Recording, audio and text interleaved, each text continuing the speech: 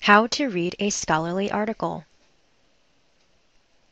When it comes to the college research experience, reading scholarly articles is unavoidable. But it doesn't have to be painful.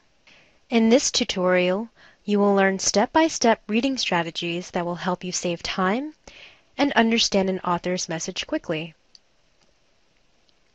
Scholarly articles consist of the following sections: title, author's names and credentials, abstract, introduction, main body, discussion, and conclusion, and references. However, to save time and to grasp the author's message quickly, it's best to hop around the article in a different order.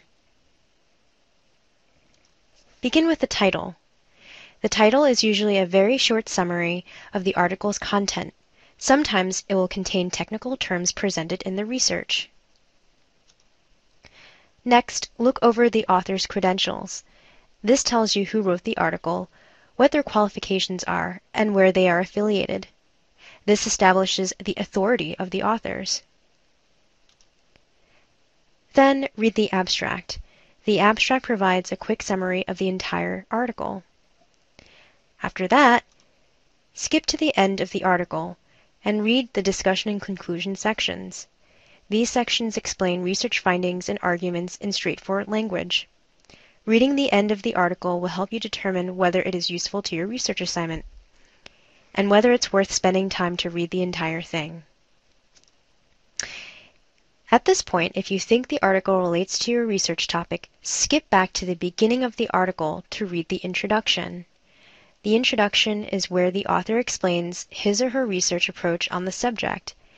At this point, you should know what the article is about. To find details of the research, read the body of the article. This section is usually organized by headings such as methodology, results, and data. At this point, if you strongly believe the article is pertinent to your research topic, reread the entire article once more in chronological order.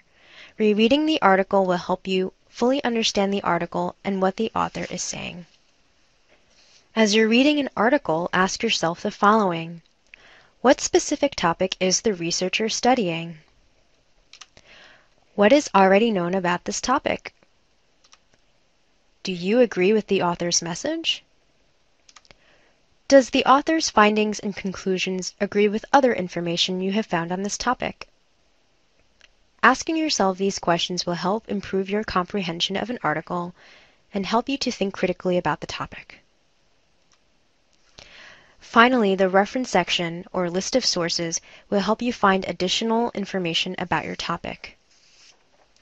If you need further assistance with reading a scholarly article or have other questions about research, ask a librarian.